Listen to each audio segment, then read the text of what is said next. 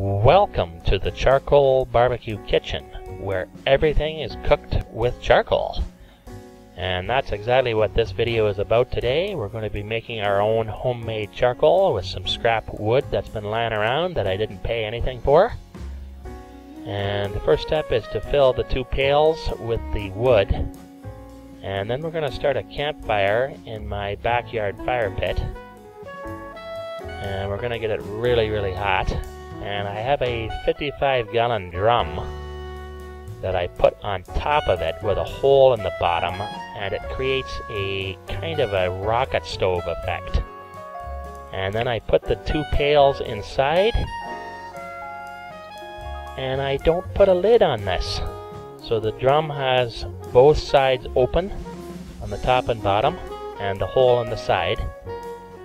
And then I just load it up with more wood to get both pails hot. And that's the problem with this approach, is that the top pail had to be exchanged with the bottom pail as the burn progressed. But this creates no smoke at all, and the neighbors weren't bothered in the least by this. And then you can add more wood through the bottom as the cook progresses. It takes a lot of wood, probably 5 times as much wood as the pails are containing, to fire this for the 2.5 hours that it takes. But 7 hours, like some other retorts, are way too long for me. I don't have that kind of time to monitor this.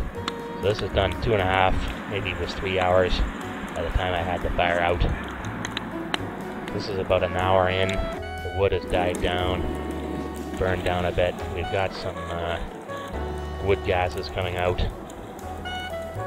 It's a nice sound. This is about another half an hour, maybe another hour from that point. We're just continuing to burn off the wood gases.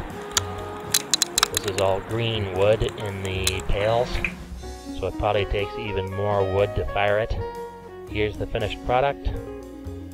About 50% of the pails are charcoal now. I removed a couple of brands that were not fully carbonized.